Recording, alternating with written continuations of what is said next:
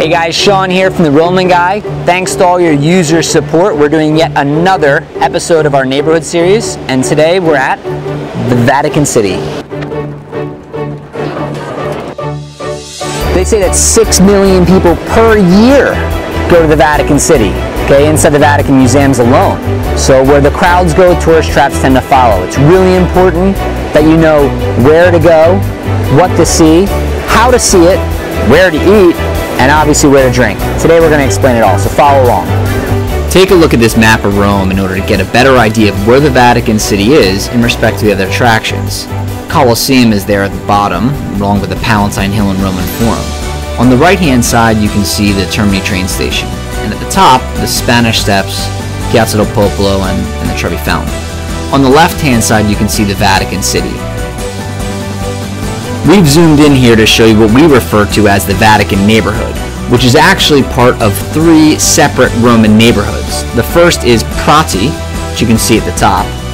The second is called Borgo, or Borgo Sant'Angelo, which you can see there in the center portion by the river.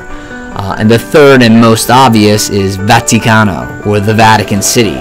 These 3 areas combined are what we call the Vatican neighborhood. Now, the main attraction is obviously the Vatican City, which is a few things. Now, it's its own government, it's its own state, as well as its own religion.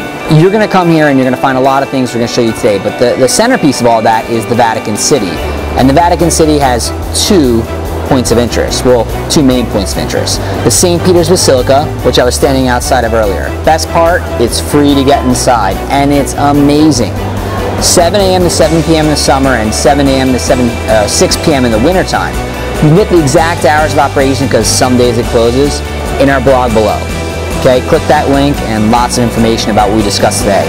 The second part is the Vatican Museums. Now, don't show up to the Vatican Museums without anything, just hoping to get inside. I mean, you will, but you'll wait in line for an hour, 2 hours, maybe 3 during the high season, and it's going to be crowded when you get in there.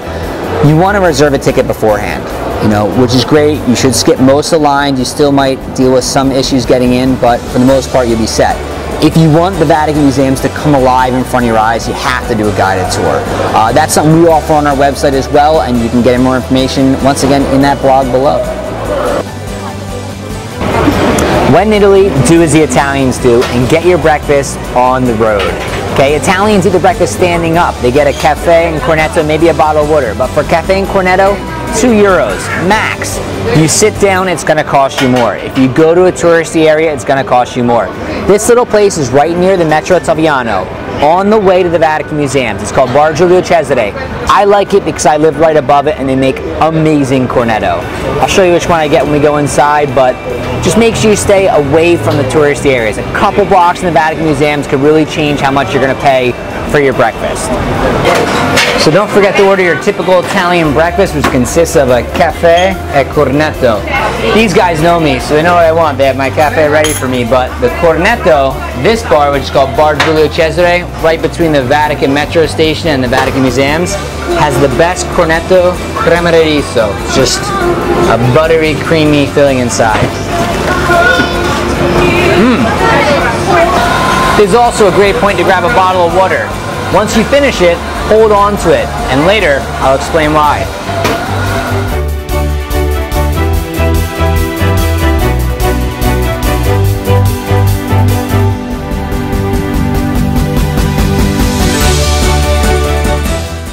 So I just finished the Vatican. You're going to spend at least 3 or 4 hours there. My cornetto from this morning, it's starting to wear off. You're in Italy, nothing better than a plate of pasta. This street, called Borgo Pio, it's just a few blocks away from the St. Peter's Basilica and the Vatican Museums. It's a little touristy, but it has that Roman feel, which I love. Restaurants outside with outdoor seating, pedestrian street. It's beautiful, so why not? There's a restaurant called Il Mozzicone. It's a good choice for that plate of pasta. Remember that bottle of water I told you to get before the Vatican? I told you it'd come in handy. These fountains are everywhere. This one's on Borgo Pio right at the end. We're about to get lunch. I'm just going to fill up real quick. You know why? I'm parched. Want to stay hydrated. Cold. In case you're short on time and you don't want to sit down for a plate of pasta and really get the most of the town, in Piazza Risorgimento there's a sandwich shop called Duecento Gradi. They make custom sandwiches, otherwise known as panino. Little fun fact, in Italian you don't call it a panini. Panini is plural, so if you're going to get 2 sandwiches, you're going to go get panini. But if you're going to get 1, you say panino. So definitely recommend getting assorted meats in your sandwiches and a lot of vegetables you might not normally get on a sandwich, like roasted peppers or mushrooms, or they have a lot of different vegetables that are just under olive oil and herbs and things like that. Just load it up, get a ton of stuff in your sandwich, and get some sort of spicy pesto or salsa on top. First and foremost, there's Dino and Toni. This place is the real deal. That's Dino and that's Toni. Way back when. You just see in their eyes they loved pasta. They have all 5 quintessential qualities of an authentic Roman restaurant. Number 1, outdoor seating. Check. Number 2, locals eat there. Check. Number 3, the owners are the chefs and wait tables. Check. Number 4, they're old. Check. And 5th and foremost, they always look kind of mad. Check. I walked in and Dino said to me in Italian, "Hey, Shona, look here, we're in today's paper." Just like that, and you know the food's gonna be good.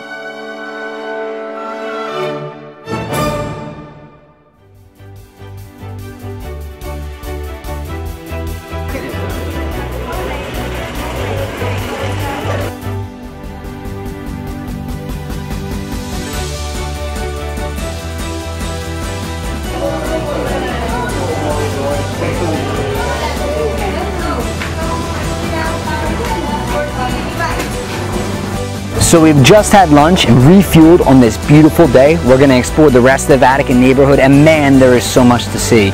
Just behind me, look at this massive wall. It's called Il Passetto di Borgo.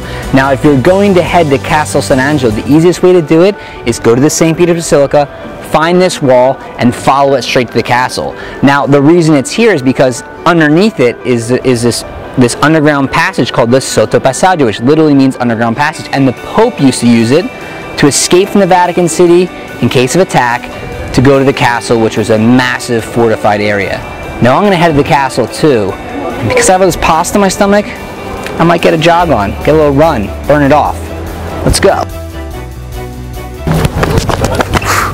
And we're here, Ponte Sant'Angelo, right in front of the Castel Sant'Angelo. Originally it was built in the 2nd century AD to be the mausoleum of the Emperor Hadrian. The guy literally built a massive structure surrounded by trees and foliage to be his tomb. Pretty epic, but I guess he was an emperor and he was also considered a god, so it's a rightful place to be buried. Now the Ponte Sant'Angelo literally means the bridge of the Saint Angel, and it sits in front of the Castle Sant'Angelo, which is the castle of the Saint Angel. You can see the statue of the Archangel Michael on top, which apparently is there because Michael came down during the Middle Ages and sheathed this sword, okay, on top of the Castle Sant'Angelo. That was saying that hard times in Rome were coming to an end and prosperity was to come. So that's why he's there. Today it's a cool place to walk around. It's all pedestrian. You can go inside, you can buy tickets, go up to the top. Excellent viewpoint, and it's situated right in the center of the city.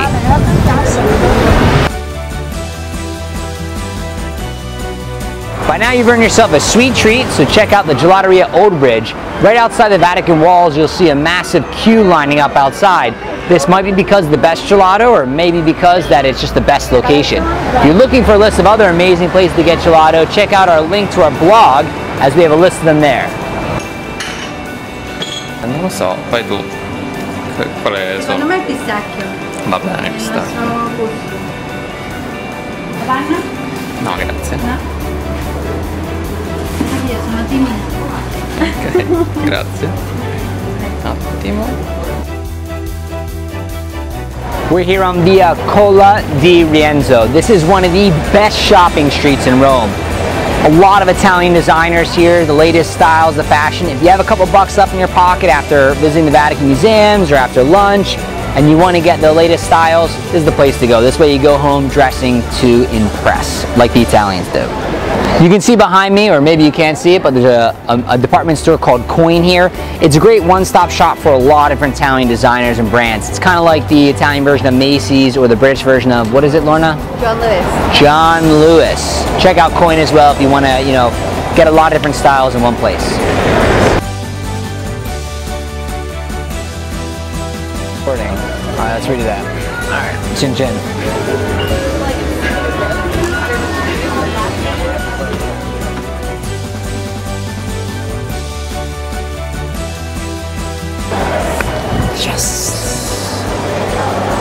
You get trapped, and the starlight comes in front of you. You see the stars, your hands in the Hollywood Walk of Fame, and you just lose it, you know? That's what I'm saying. We're rolling. Action. Boom, shaka laka laka boom. All right, let's go.